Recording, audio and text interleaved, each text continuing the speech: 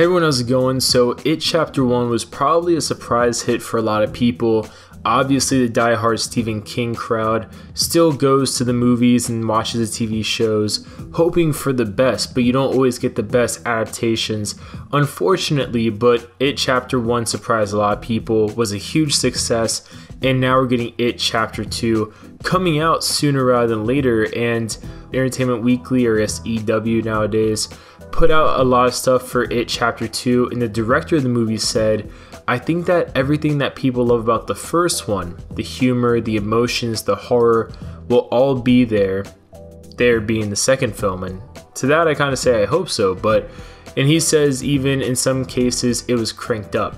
So EW has some really great stills. It shows the younger version of our heroes, and also some nice shots of Pennywise the clown, some shots of the heroes when they're older, the Losers Club now that they're older.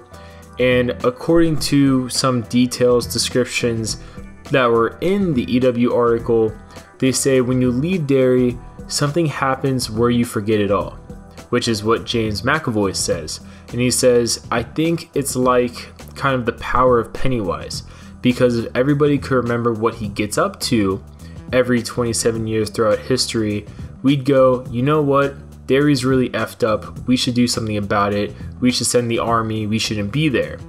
And it's really cool because also they kind of touched upon the fact that, I guess, to kind of stop Pennywise, they're saying that he's trying to figure out, what the hell's going on with this town and what he can do to put an end to this cycle.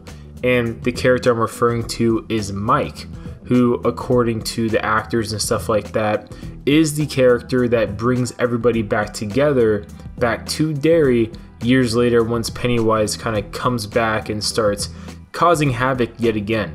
So all these considered, it's a pretty stacked cast, honestly. I'm really excited for this movie personally, just because of the excitement and the joy I got from Chapter 1. But comment below your guys' thoughts. What do you guys think? And we'll see you guys later.